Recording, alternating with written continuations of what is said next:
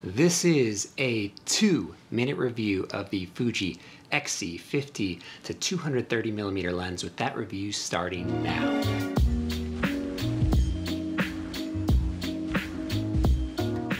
So for the price, this lens is by far the longest reaching zoom lens you can buy in the Fuji camera ecosystem.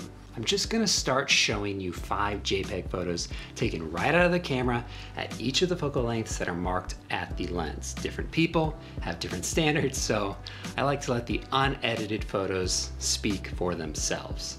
Now, with its wide telephoto range, this lens can be a versatile portrait lens for well-lit environments or for just capturing scenery from a distance. At anything above, about 100mm, you'll easily get good background separation, bokeh, for portraits. However, due to the higher aperture, the downside is that this lens does not let in a lot of light compared to more expensive Fuji lenses. So even with the optical image stabilization for using slower shutter speeds, I would not recommend this for low light photography. So next, build quality.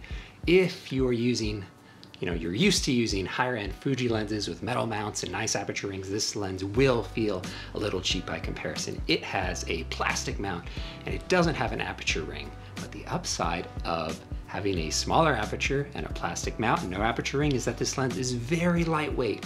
I barely even notice a difference when I add this lens to my camera bag. With all that in mind, who do I think this lens is best suited for? Travelers and hikers. This lens, it will not weigh you down. It can work for portraits, and it's good for capturing scenery at both close and far away distances. But if you want a more durable lens for low light portraits, sports, or wildlife, this lens, it's probably not the best investment for you.